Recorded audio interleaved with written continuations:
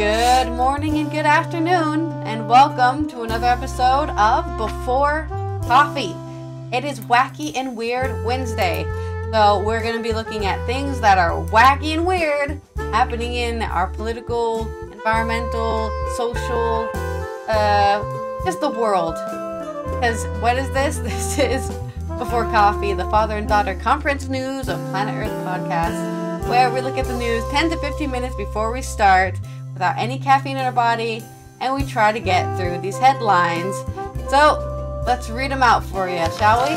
Today on Before Coffee, Kemi Badenoch says up to 50,000 very, very bad civil servants should be jailed. Montana man gets 6 months in prison for cloning a giant sheep. That's weird. What else is weird? DirecTV buys Dish Network for $1. Swedish government accused of trying to outlaw poverty over a begging ban plan. More weird news, evidence of negative time found in quantum physics experiment. In our culture weird news, are you okay? Then head to London's emo retrospective exhibition. And it's National Coffee with a Cop Day, October 2nd, 2024 on Before Coffee with a Cop.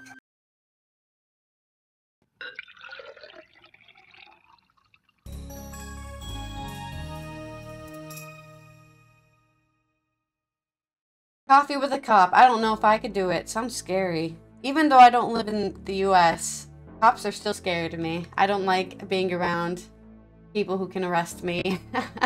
You've done a crime! Don't talk to me. Don't even look at me. Get away from me. Here's people. Speaking of people who should be jailed, there's my segue. Kemi Badenoch, this is on The Independent by Millie Cook, a political correspondent at The Independent. Kemi Badenoch has sparked backlash after joking that 50,000 civil servants were so bad at their jobs they should be jailed, claiming they undermine ministers and leak official secrets.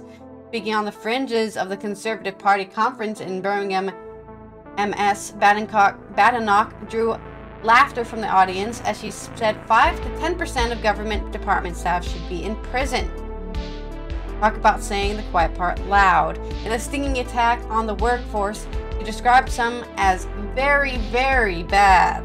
With more than 500,000 people employed full-time in the civil service as of March 2024, 5 to 10% would amount to between 25,000 to 50,000 staff members. I mean, they all can't all be good, but you don't need to tell us. In response, a spokesperson for the Public and Commercial Services PCS union, the largest trade union representing civil servants in the UK, accused the Tory leadership contender of continuing a personal feud after she was accused of bullying members of staff earlier this year. Claims she dismissed. Oh, so it's the what is it called? Calling the kettle black situation. You know, I'm a bad civil servant, and so are a lot of you. I know, because I've done it. At the event hosted by the Spectator magazine, Miss Badenoch said, "I think that civil servants are like everybody else. They come in to do a job, and I would say about 10% of them are absolutely magnificent. The trick is being a good minister is to find the good ones quickly, bring them close, and try to get the bad ones out of your department as quickly as possible. There's about 5% to 10% of them who are very, very bad, you know, should be in prison bad." That's not very, very bad. That's just criminals.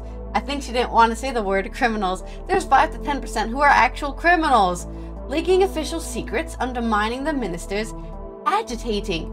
I had some of it in my department, usually union-led, but most of them actually want to do a good job. And the good ones are very frustrated by the bad ones. Okay, we're just naming the obvious here.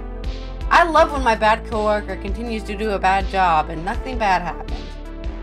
Responding to her remarks, the PCS spokesperson said, "Kemi Badenoch just can't let it lie, can she? When she was in power, she was accused of bullying civil servants. Now she's out of power and she's continuing her personal feud against them, many whom are our members. This is a below-the-belt attack on hard-working civil servants who can't answer back. We won't stand for our members being used to vote as vote fodder for the Tory party leadership election. Maybe Badenoch should reflect on her words, the way she treats civil servants and why Tories lost the general election. Get slammed by the union. In July, the former cabinet minister was alleged to have created an intimidating atmosphere at the Department of Business and Trade in the report by The Guardian newspaper. Sources claim Ms. Badenoch was responsible for behavior that traumatized staff, leading at least 3 of them to leave their jobs in the department. So more wacky behavior. She dismissed the accusations because nobody would ever say, you know what, you're right, I bullied all those civil servants, you caught me. Smears claiming they originated from foremost staff who I sacked after they were accused of bullying behavior, lying about other colleagues cover their own failures, and general gross incompetence. So, not a serious story, but a wacky story nonetheless. We got the first comment here, I think, probably is Mrs. Badenoch forgets that unlike her, these people are employed. They applied for their jobs, were interviewed, and were successful. The process is rigorous, as far as any such process is, and far more so than in the private sector in my experience. Miss Badenoch would do well to remember that when in office she was also a servant, a small point that she appears to have forgotten, like a lot of her kind. So, on July 30th, 2024, The Guardian published allegations which Badenoch was accused of creating an intimidating atmosphere in the government department she used to run, with some colleagues describing it as toxic. Morale was said to be so low in the Department for Business and Trade last year that senior officials thought it necessary to address concerns about the working culture during an official town hall meeting. It was so bad they had to let everyone in the town hall know. Guys, we just want to let you know. The Trade and Business Department, morale is low. What can we do to fix this? This was attended by about 70 staff in person and online by 13 in December 2023. The fact that a town hall was hired, it is costly to hire a town hall, and further that 70 of her staff attended speaks volumes. Today at the town hall, we're going to cover how bad Badenoch is treating the department, and maybe think of some ideas of how to get rid of her. But that's my wacky weird story about UK politics, and I guess the blame game of you guys are bad and I'm one of them, I guess, is what she's kind of admitting here. Weird thing to admit, but she did it, I guess. Yeah. That's my story. Okay. So we're going to go from that and to cloning of sheep. Can't think of a new one, but this goes to Montana. This is from AP News, Montana. Amy Beth Hansen. An 81-year-old Montana man was sentenced Monday to 6 months in federal prison for illegally using tissue and testicles from a large sheep hunted in Central Asia and the U.S. to create hybrid sheep for captive trophy hunting in Texas and Minnesota. Well, I don't see any harm so far. What's going on here?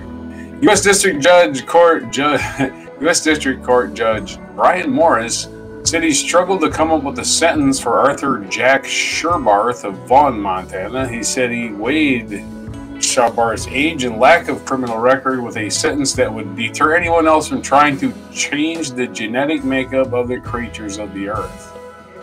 Still don't see the problem here. We've been making mules for years.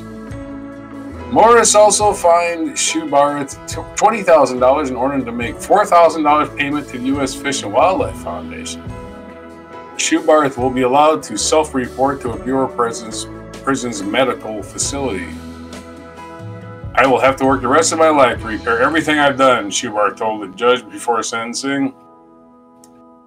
Sherbarth's attorney, Jason Holden, said cloning the giant Marco Polo sheep hunted in Kyrgyzstan in 2013 has ruined his client's life, reputation, and family. I think this has broken him, Holden said. Holden, in seeking a probationary sentence, argued that Sherbarth was a hardworking man who was always cared for animals and did something that no one else could have done in cloning the giant sheep, which he named Montana Mountain King, or MMK. The animal has been confiscated by the U.S. Fish and Wildlife Service and is being held in an accredited facility until it can be transferred to a zoo. Oh, let's not let it live on the plains of Montana. Let's put it in a prison. Let's imprison the animal. What the hell? Sorry, we're putting the animal in prison? Get the fuck out of here. All right. It's been transferred for the zoo, said Richard Bear, a special agent with Wildlife Service. Sarah Brown, the attorney with the U.S. Department of Justice, had asked that Schubarth be sentenced to prison, saying his illegal breeding operation was widespread, involved other states, and endangered the health of other wildlife. The crime involved forethought, which is complex and involved many illegal acts, she said. Schubarth owns Sun River Enterprises, LLC, a 215-acre alternative livestock ranch, which buys, sells, and breeds alternative livestock, such as mountain sheep, mountain goats, and ungulates. Ungulates. What the hell's an ungulate? We just invented another word here. What the hell's an ungulate? U-N-G-U-L-A-A-T-E-S. Ungulates. Primarily for private hunting preserves where people shoot captive trophy game animals for a fee, prosecutors said. He had been in the game farm business since 1987, Schubarth said. Schubarth pleaded guilty in March to charges that he and 5 other people conspired to use tissue from a Marco Polo sheep illegally brought into the U.S. to clone that animal and then use the clone and its descendants to create a larger hybrid species of sheep that would be more valuable for captive hunting operations. You're raising these animals to shoot them and put them on the wall. No other reason. Okay, whatever. Marco Polo sheep are the largest in the world, can weigh 300 pounds, and have curled horns up to 5 feet. Oh, big old monsters. 5 feet curled up horns long. I mean, they're curled. I don't know if you uncurl them, they're 5 feet. I don't know what that means. Schubarth sold semen from MMK along with hybrid sheep to 3 people in Texas, while the Minnesota resident bought 74 sheep. Brought 74 sheep to Schubarth's ranch for them to be inseminated at various times during the conspiracy, court records show. Schubarth sold 1 direct offspring from MMK for $10,000 and other sheep with lesser MMK genetics for smaller amounts. The total value of the animals involved was greater than $250,000, but less than $550,000, prosecutors said. Hybrid sheep were also sold to people in Alabama, Arkansas, Kansas, Missouri, Nebraska, Ohio, Oregon, South Dakota, and West Virginia, prosecutors said. In October 2019, court records said Schubarth paid a hunting guide $400 for the testicles of a trophy-sized Rocky Mountain bighorn sheep that had been harvested in Montana and then extracted and sold the semen, court records said. Sheep breeds that are not allowed in Montana were brought into the state as part of a conspiracy, including 43 sheep from Texas, prosecutors said. Prosecutors said after every sentence here.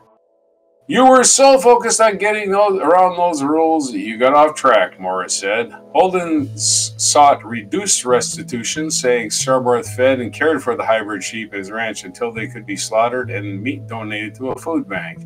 The remaining hybrid sheep with Marco Polo DNA in his ranch must be sent to slaughter by the end of the year, with the meat also being donated, Morris said. Morris gave Schubarth until December 2025 to sell his Rocky Mountain Bighorn hybrid sheep.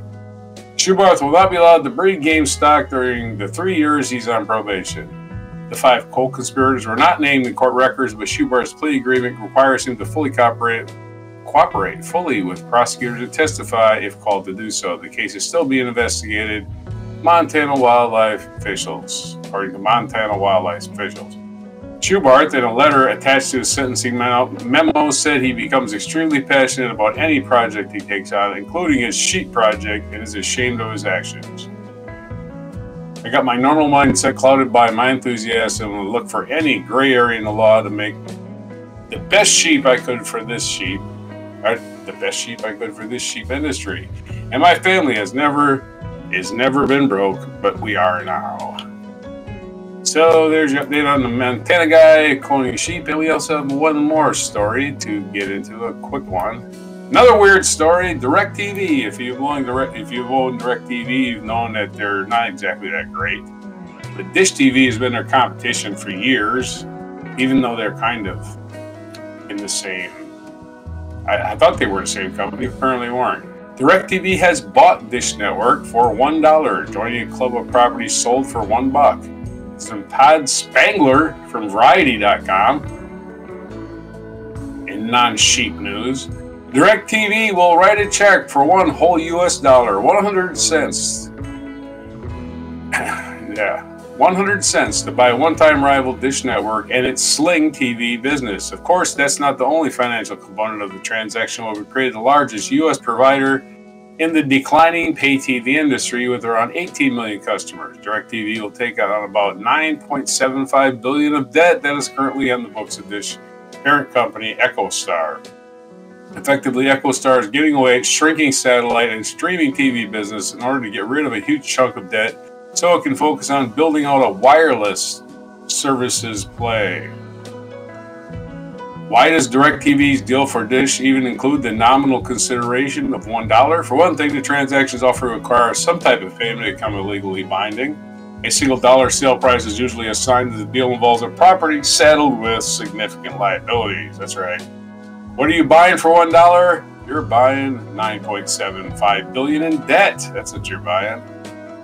Here's a look at some of the other famous $1 deal. Barstool Sports. In October 2023, David Portnoy bought back the audacious sports and pop culture media company he founded from gambling operator Penn Entertainment for $1 after Penn had shelled out about $550 million to acquire 100% control of Barstool, an ultimately unsuccessful bid to integrate the Barstool brand into its online betting business. After the deal's announced, Portnoy said he's never going to sell Barstool Sports ever. I'll hold until I die. Barstool Sports, I'll listen to it. It's unlistenable. It's just idiots that don't know anything talking about sports. And they're usually politically, let's call them ignorant. Politically ignorant. So you just say things that are just, oh, I don't care. I'll just be ignorant. And then they say things that are, oh, we get clicks when we say stupid, ignorant shit. That's Barstool Sports in a nutshell. Saying ignorant shit, getting people pissed off, getting clicks. Newsweek. There's other $1. We'll run through these real quick. Newsweek, the Washington Post company, sold the erstwhile Newsweekly print powerhouse in 2010 to audio mogul Sidney Harmon for $1 to assume its liabilities.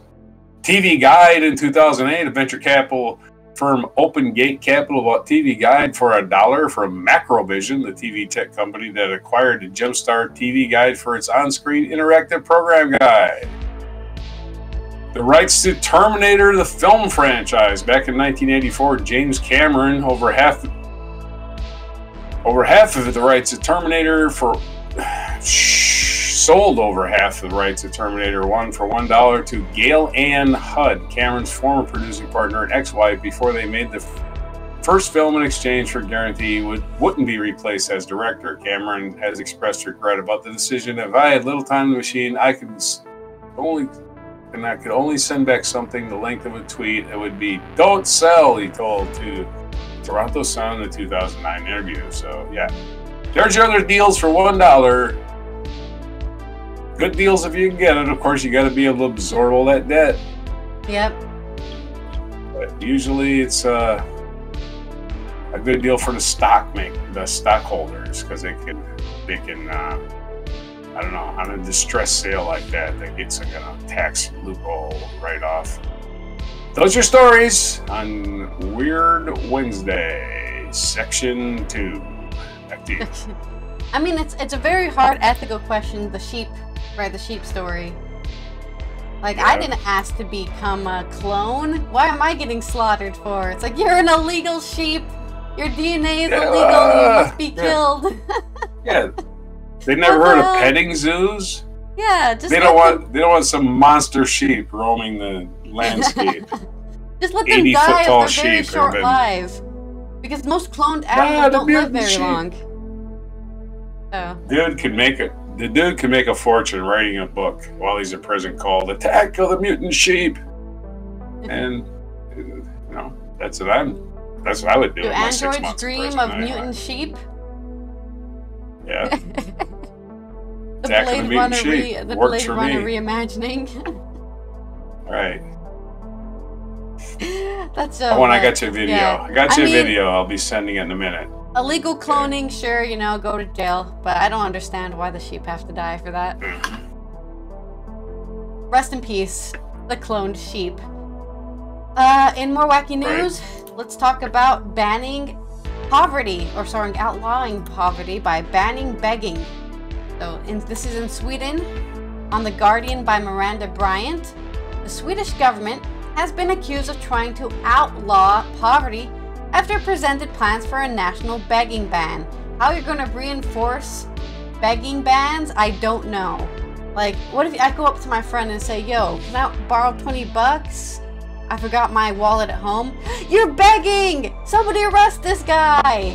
The center-right coalition, backed by the far right, of course it's the far right, Sweden Democrats, has announced a 9-month inquiry into implementation. I'm sorry, like, it's hard to be impartial when it's only the far right that are doing stupid stuff. Let's do this stupid thing. Why? I don't know, because we're the stupid party and we do stupid stuff. They have announced a 9-month inquiry into the implementation of a national begging ban, saying that if it's deemed feasible, such a prohibition could become law. I can tell you already now, right now, without a 9-month inquiry, it's not feasible. At a press conference on Monday, which was the 30th of September, Sweden Democrat group leader Linda Lindberg took aim at people she claimed were coming from other EU countries just to beg outside our shops.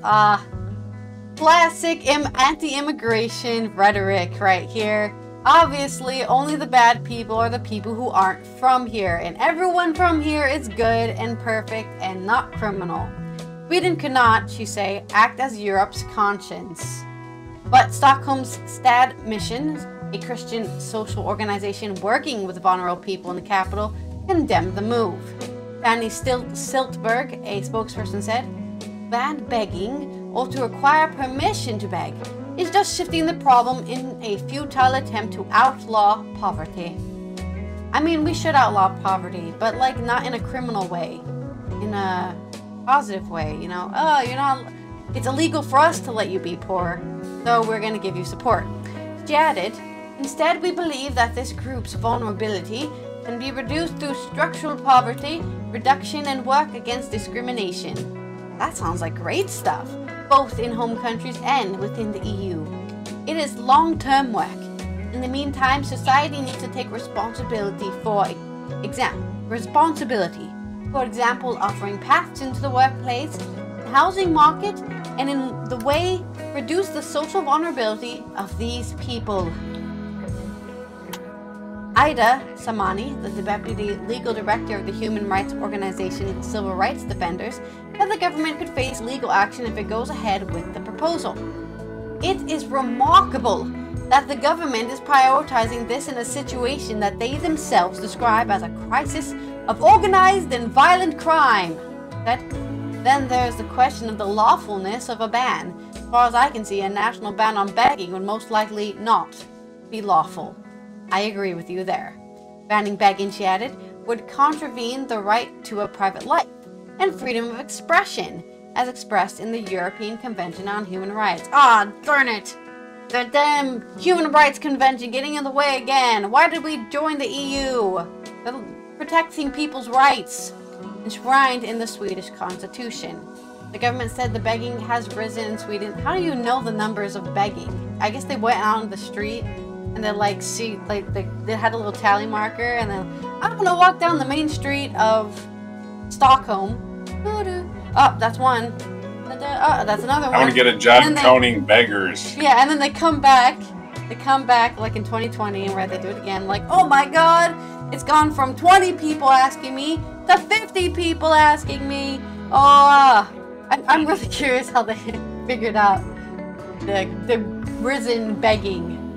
It's risen since 2010. The money, however. Maybe they can tax them. Yeah, I guess. Where did you get this money from? Oh, from begging. Okay, we'll write that in your taxes. Where's your taxes? We're taking 10%. I mean, I'm begging right now. Am I going to get banned in Sweden? Hey, guys, don't forget to subscribe, donate to our Patreon or all that stuff. Not donate. Subscribe to our Patreon. Please give us money. I'm I gotta make a cardboard sign and hold it up. Poor unemployed YouTuber, please give cash. Okay. I'm a veteran. Yeah. It's always on a sign. Veteran with back pain. You don't have to indicate where the back pain came from. Veteran with back pain, please give cash. Samani, however, questioned the extent to which begging is a problem for the country. I also question that. Civil rights defenders said it would be monitoring the situation and could mount a legal challenge if it becomes law. I'll be there. I'm not even part of Sweden. I'll be like, this is dumb. The proposed begging ban is part of an overall shift towards more oppressive policies in criminal and migration policy, Samani said, and a disregarding of human rights and freedoms. The proposal, which has been in the works since the formation of the government 2 years ago, has already caused disagreement with the coalition of moderates, the liberals, and Christian Democrats. Yeah, I don't think Christian Democrats, I mean, I hope they're not going, yeah, a begging ban, great idea. It's like, what? Christian, you need to take that word out of your name. Christians love giving money away and helping the homeless. As far as I know, that's what they should love doing. Anna Starbrink, a Liberal MP, wrote on Facebook, I will not contribute to the introduction of such a ban. Of course, measures are needed to prevent exploitation of vulnerable people, but people in need cannot be forbidden for asking for help. Sweden Democrats provided outside support to the government. So, there is your story, your wacky and weird story about Sweden's far-right government saying, you know what, let's ban begging. I'm sure that will be enforceable and nothing bad will happen. Onto your story. All right. Come from beggars and complainers to physics. Yeah, we're going to talk about physics today. And physics is always a little strange because it tries to explain things with theories that it has to adjust. ScientificAmerican.com has a story from Manon Bischoff and Gianna Reiner. Evidence of negative time found in quantum physics experiment. What? Negative time? Yeah, that's right. Negative time. Physicists showed that photons can seem to exit material before entering it, revealing observational evidence of negative time. What? Quantum physicists are familiar with wonky, seemingly nonsensical phenomena. Atoms and molecules sometimes act as particles, sometimes as waves. Particles can be connected to one another by a spooky action at a distance, even over great distances, and quantum objects can detach themselves from other properties, like the Cheshire Cat from Alice in Wonderland detached itself from its grin.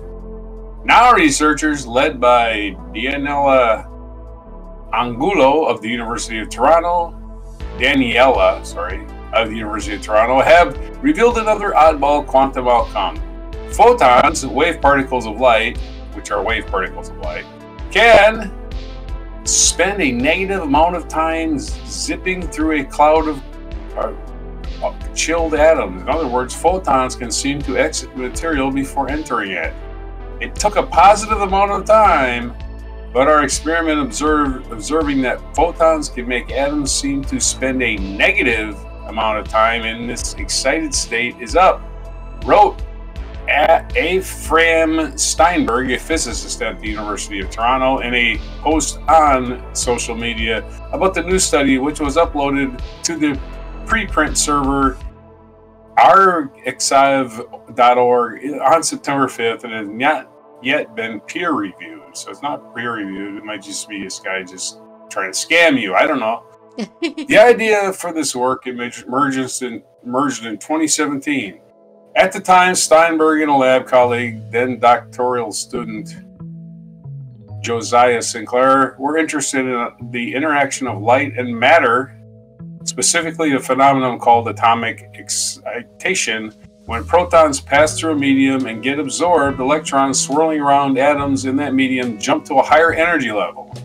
When these excited electrons lapse to their original state, they release that absorbed energy as re-emitted protons, introducing a time delay in the light's observed transit time through the medium. Ooh, that was hard to understand.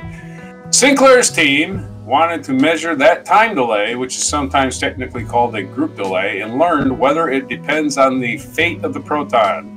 Was it scattered and absorbed inside the atomic cloud, or was it transmitted with no interaction whatsoever? At the time, we weren't sure what the answer was, and we felt like such a basic question about something so fundamental should be easy to answer, Sinclair says. But the more people we talked to, the more we realized that while everyone had their own intuition or guess, there was no expert consensus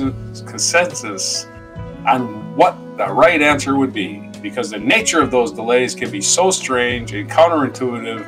Some researchers had written the phenomenon off as effectively meaningless for describing any physical property associated with light. After 3 years of planning, the team developed an apparatus to test this question in the lab.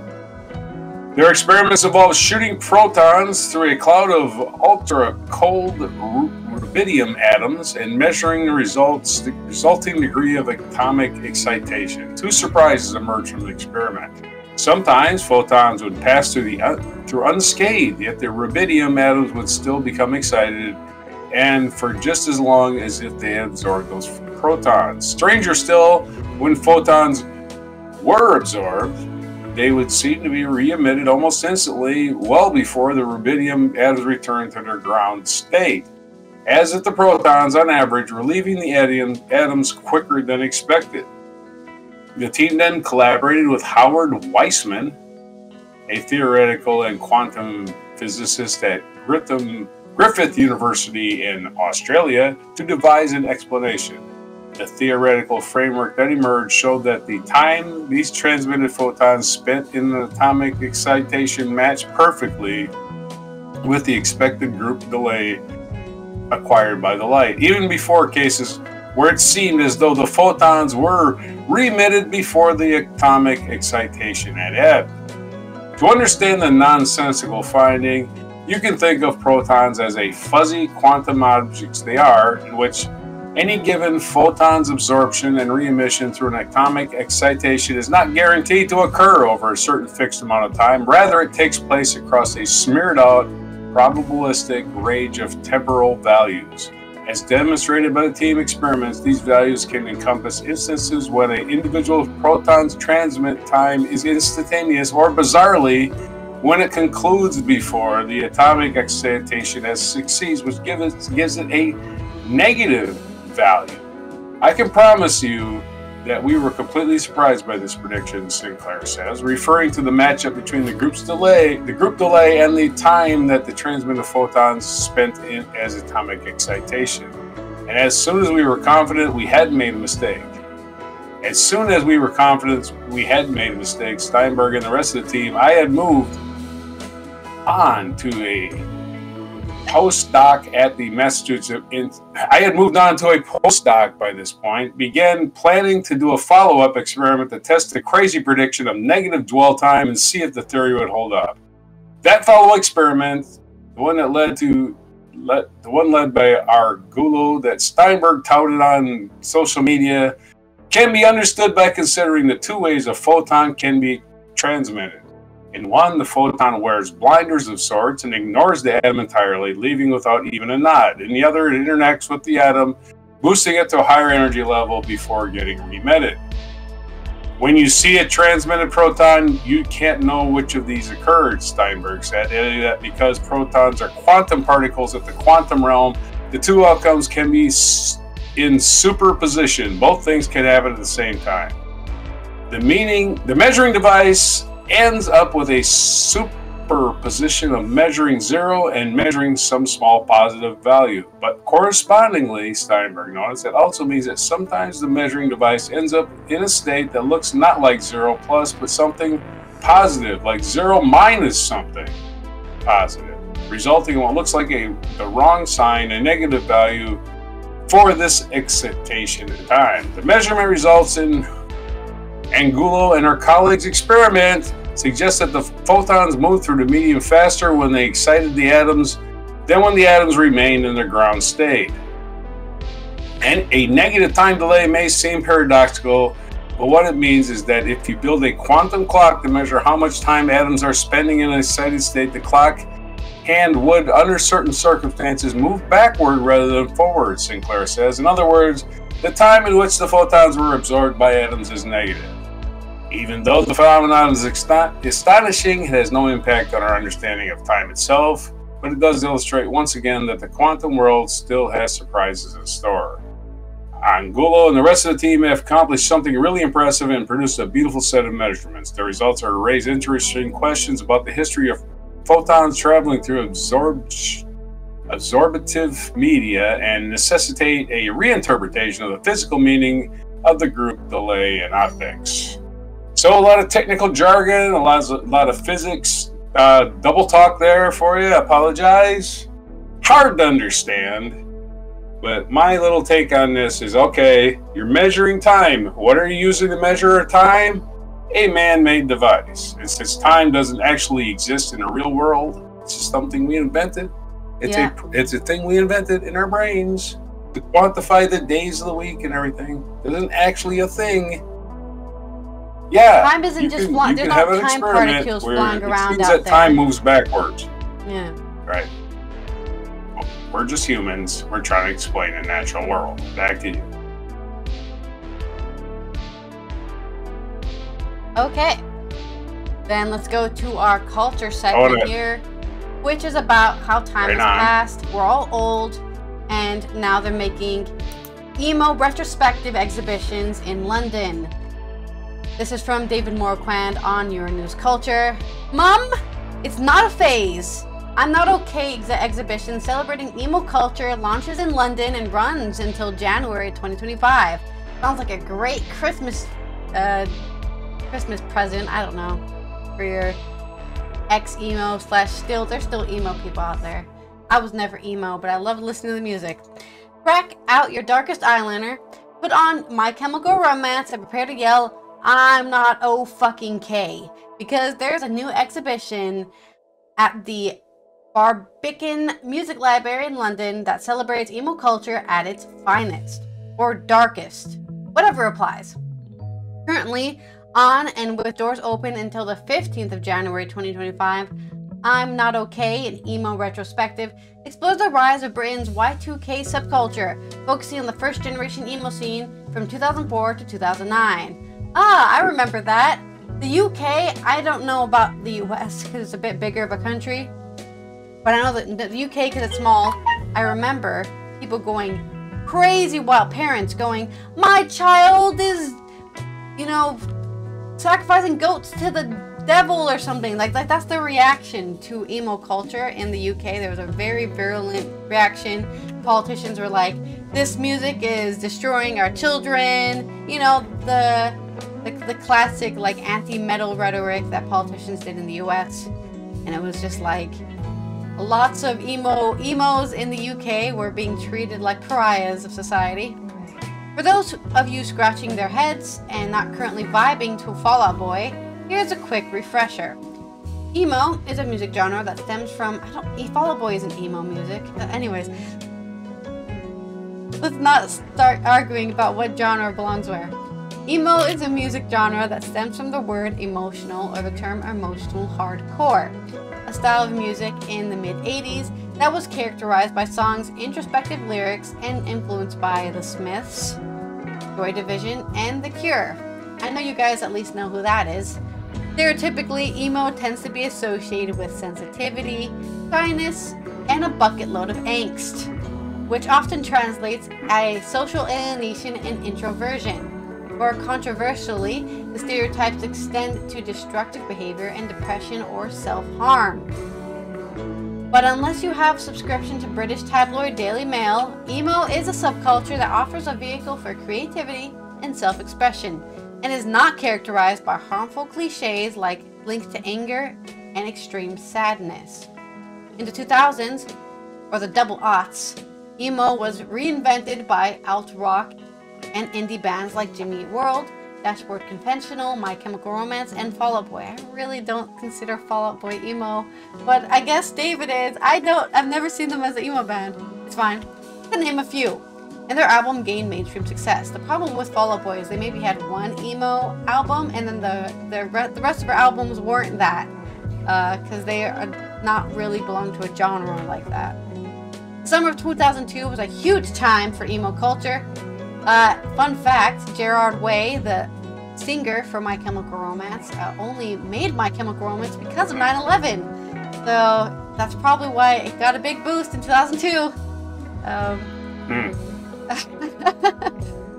I mean, let's be honest, that was pretty depressing. It wouldn't make anybody kind of emotionally hardcore.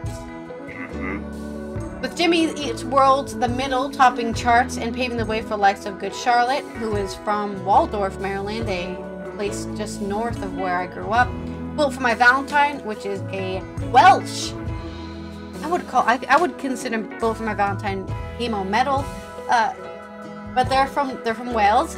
The Used, I don't know where The Used is from. I think they're probably from like Utah or something. Panic at the Disco, and Paramore. Really wouldn't consider Paramore emo music or Panic at the Disco. The subculture extended to fashion as tight, skinny trousers, band t-shirts, studded belts, jet black. I would call those scene. Or there's another subculture called scene kids. I would say Panic at the Disco and Paramore were for the scene kids. Maybe in Bullet for My Valentine, but I would not say they're emo. I don't know. A Good Charlotte. Yeah, Good Charlotte. The subculture also extended to fashion as tight, skinny trousers, band t-shirts, studded belts, jet black hair, and clothing, as well as plenty of eyeliner, were a must for emo kids.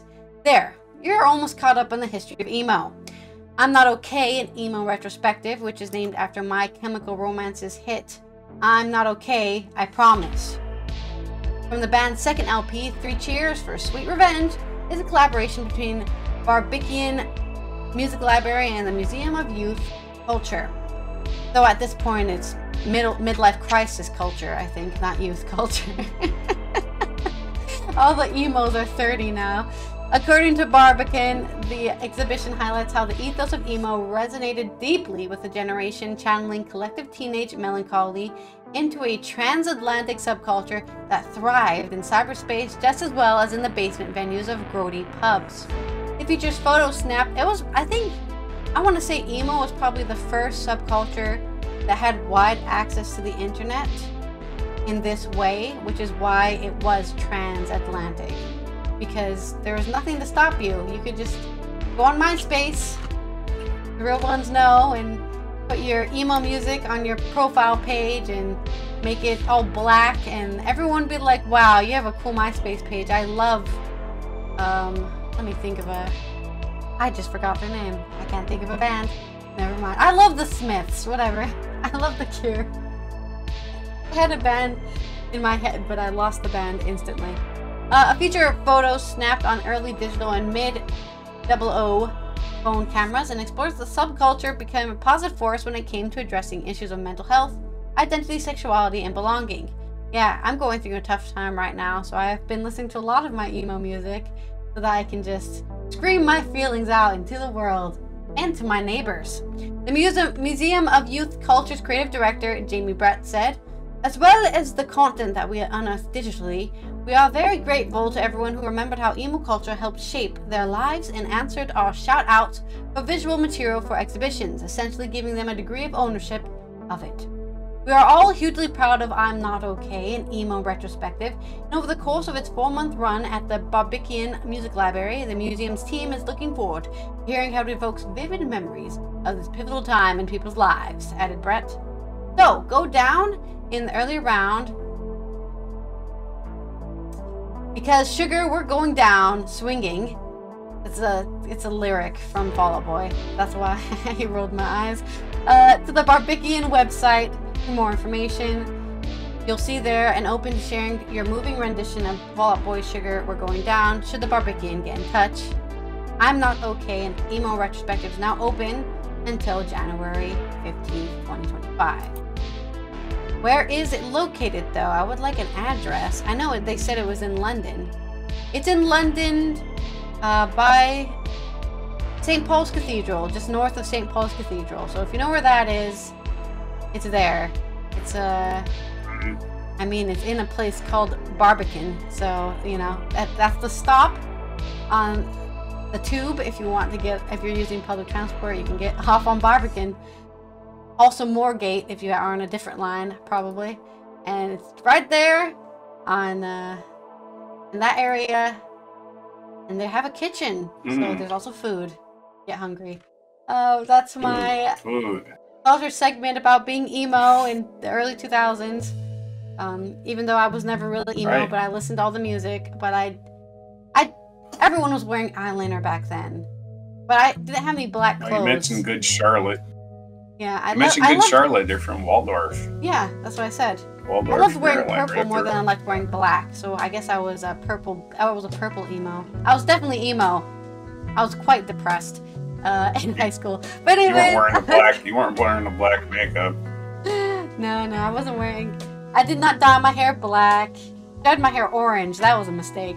Anyways, that was a Paramore problem. That's my segment here. Let's go to this day in history. You didn't go the full Wednesday Addams. All right, so National Day calendar and what happened on this day in history. This day in history. 1780, British Army officer John Andre was executed by the Americans as a spy after conducting secret meetings with American General Benedict Arnold during the American Revolution. A couple of traitors. 1879, American poet Wallace Stevens was born in Reading, Pennsylvania, or Reading, Pennsylvania. I guess that's pronounced Reading, Pennsylvania. His work explores the interaction of reality and what man can make of reality in his mind. In 1935, Ethiopian Emperor Haile Selassie ordered mobilization upon learning that Italian forces had crossed the frontier to begin the Italo-Ethiopian War. Aptly named. 1957, the British-American War classic, The Bridge on the River Kwai, had its world premiere and later won the Academy Award for Best Picture. Bridge on the River Kwai. Not to give it all away, but they blow up the bridge at the end.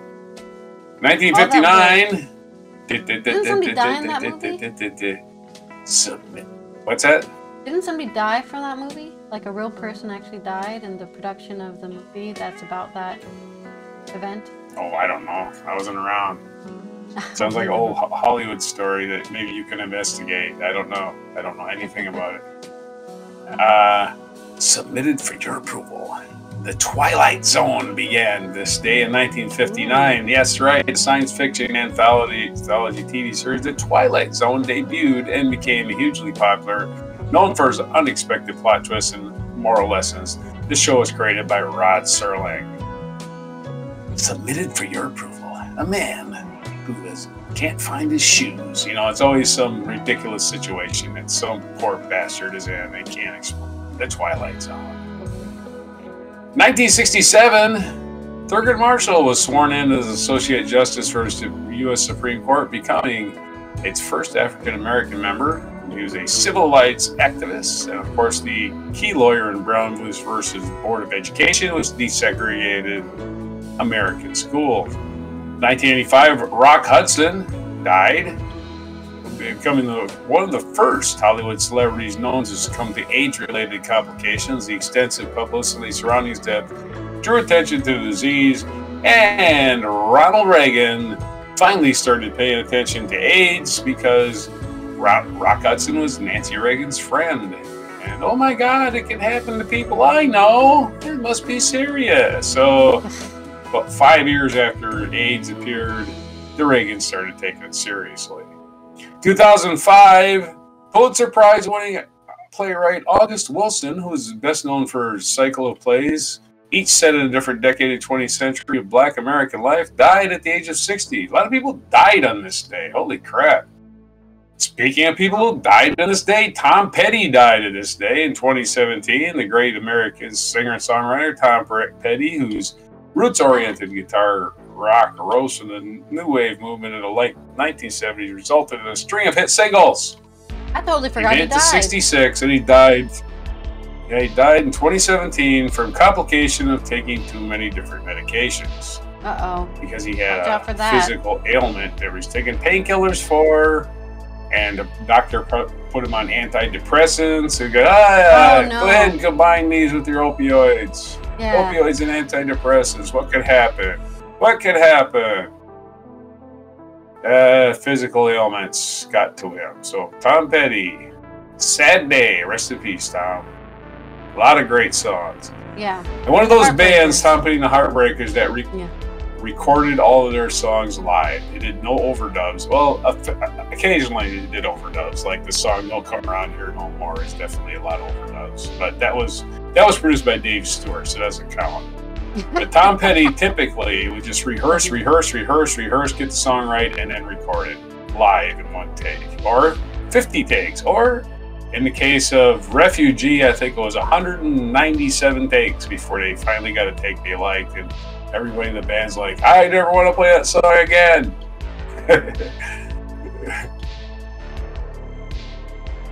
Our featured event in 1836, Charles Darwin returned to England. Naturalist Charles Darwin returned to England on this day in 1836 after a 5-year journey on the HMS Beagle, in which he gathered the specimens and observations that led to his theory of evolution by natural selection. So he's smart, intelligent, informed scientist, and of course to this day people are like, oh, you can't prove it, you can't prove it, you can't prove it. Meanwhile, they want you to accept creationism blindly. Yep. They want you to prove evolution. We'll accept that creation story, which makes no fucking sense. We'll accept that blindly. Anyway. Not carefully thought out doctrine, not carefully thought out experimentation. We'll just accept things blind. Anyway, creationists are funny people. I don't believe in science. Well, science believes in you, so it doesn't even matter whether you believe it or not. Anyway. Feature biography, Mohandas Karamchand Gandhi, Mahatma Gandhi, born on this day, October 2nd, 1869 in Porbandar, India. He only made it to age 78. He was assassinated. He died January 30th, 1948, age 78 in Delhi, India. Other famous birthdays today, Paul von Hindenburg, German president, dirigible named after him. Born in 1847, sorry. Did Mahatma Gandhi. Johnny Cochran, O.J. Simpson's infamous lawyer, born in 1937. Annie Leibovitz, born in 1949, American photographer. You may not know Annie Leibovitz, you've probably seen a lot of her pictures, though. Sting was born on this day, born Gordon Sumner in 1951. And those are your birthdays for today. It's National Day Counter. It's a lot of crap today. For some reason, it's a lot of crap. It's National Produce Misting Day. I don't know if they do this in Europe or other countries, but in the produce section, they have these little misters that spray a little bit of misty spray periodically on all the vegetables to keep them, I don't know, wet. I have to say, no. To keep them wet. I have not seen that once in the UK, in France, in the Netherlands, in Germany. We didn't see it, and I didn't see it anywhere. So. Nobody's misting Greece. their produce. It wasn't happening in Greece. Section. You'd think you'd do it in Greece because it's pretty hot there, but they weren't doing it there either. Yeah. It'll probably evaporate pretty quickly in Greece because of the dry climate. Random Acts of Poetry Day. I think, therefore I am. I think. Random Acts of Poetry. So, Random Acts of Poetry. Think of a poetry. There once was a man from Berlin. Or something.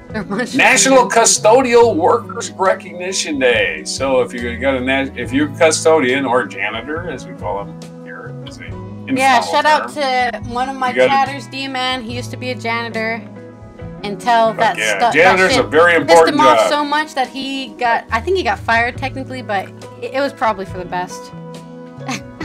I've done that job myself when I was going to college. When I was going to trade school, I was a janitor at night. Name Your Car Day. Now, if you name your car, you're really into it. So I won't fault you on that. You gotta have something in life to motivate you. Why the hell not name your car? Call him Kit, like from Knight Rider, maybe, or her. I think cars should be a her, just like a ship, right? Yeah. Anyway, National Fried Scallops Day. I love scallops, can't eat them. I get about 4 scallops in me, and after that, then you die. Sick.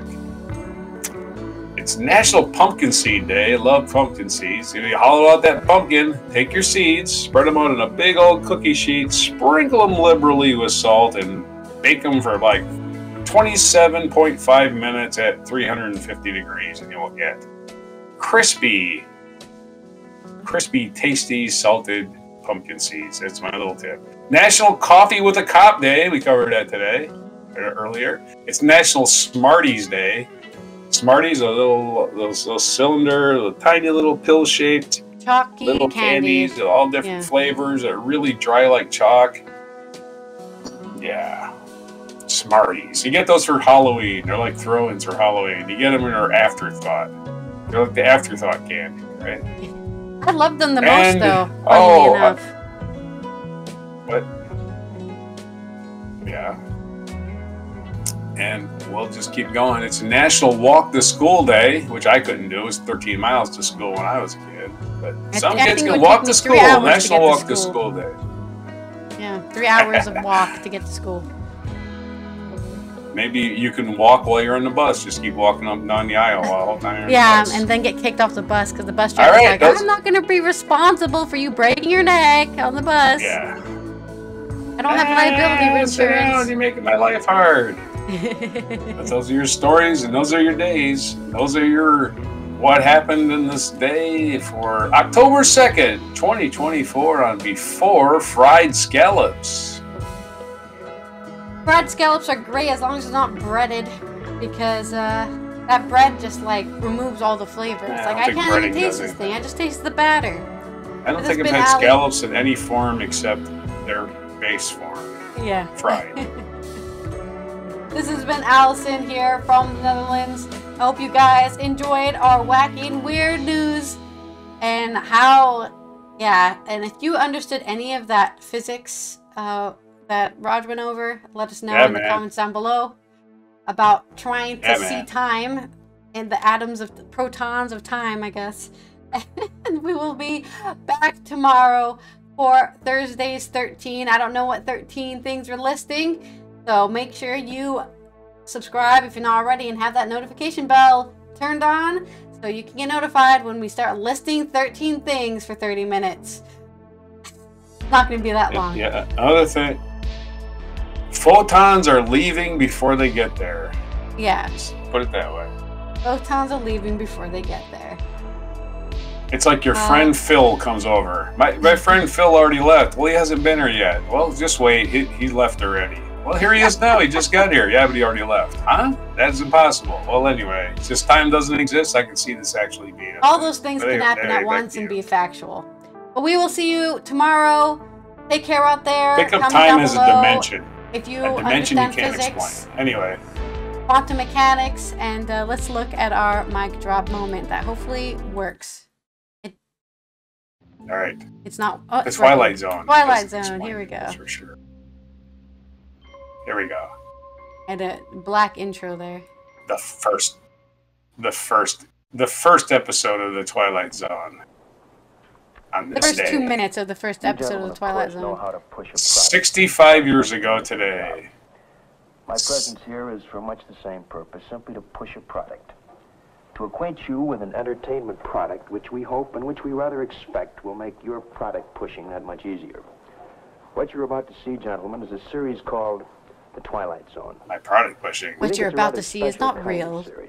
Essentially, people watch television to get entertained. And the keynote of this series, the thing we're concerned with, the thing we're aiming for... No, he breaks the fourth wall, he stands by the camera. Yeah. This is a series for the storyteller. Because it's I think they just wanted to make it clear to people that what you're watching is not real, even though they filmed it in a way that it came off as real, right? The high quality of this series. Let me very I could understand. How many people thought TV was real?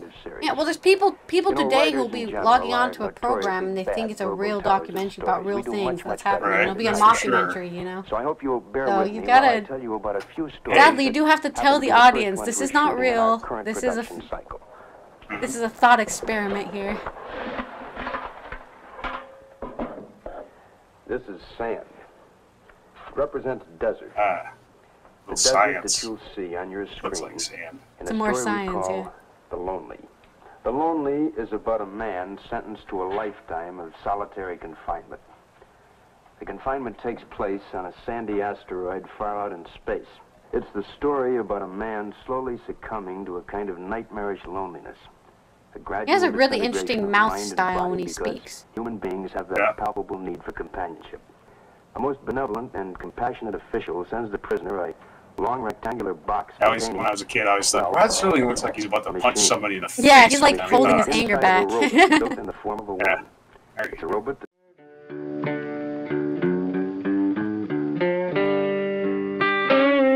Be sure to hit the like, subscribe, and notify buttons, and follow our other channels, Toxic Alley, History of Gravy, and Scratchy Old Records.